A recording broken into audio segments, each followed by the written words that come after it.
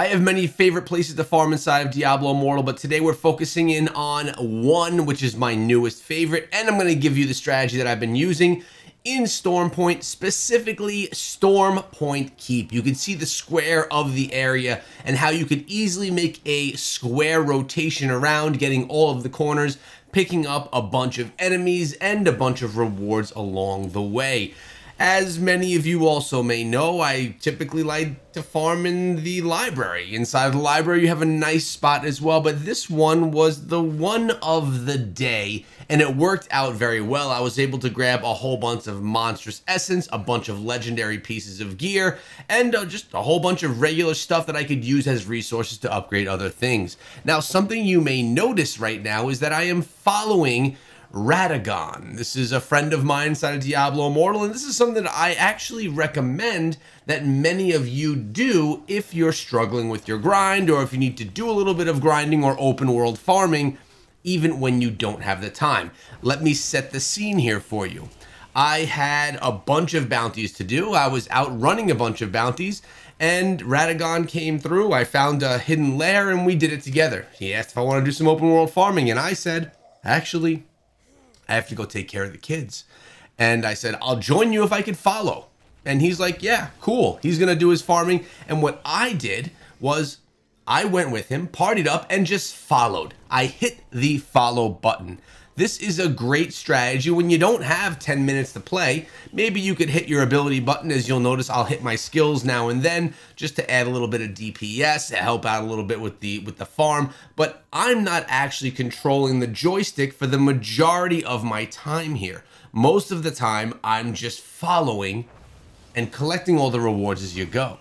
Then what I'll do, when my satchel becomes full, I'll go turn it in, get the rewards, and, you know, break everything down at the blacksmith, and then come back and continue the following. I'll also do this, or I will stop following if I see monstrous essence drop, because, yeah, I want to pick that up, and I want to make sure I get to the 10 and turn those in whenever I do get 10 in the bag. Also, we'll collect our rewards along the way.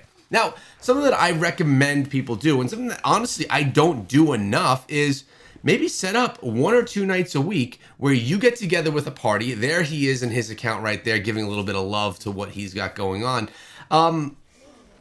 Take 40 minutes and everyone follow one person along those 40 minutes. And every 10 minutes, if you get a party of 4, you rotate who is following.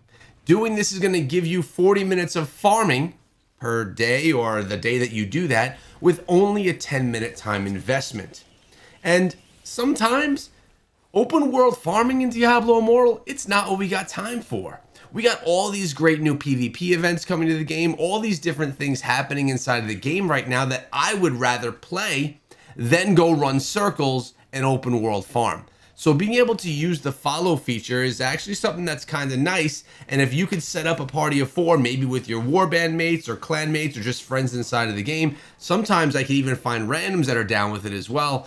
It's a really nice way for you to be able to keep up that grind. Plus, you get a whole bunch of kills when you get with someone like Radagon as well, which gains that experience as well. Now, I just gained a Paragon level. Perfect timing. This is something that also happens because you are gaining XP, not only from experience globes, but also from any kills that you may get around the way if you're hitting those skill buttons. Notice there was just a piece of monstrous essence up top. As soon as I noticed that, you know I'm going to want to check that out and grab that so I can turn all of that in at the altar.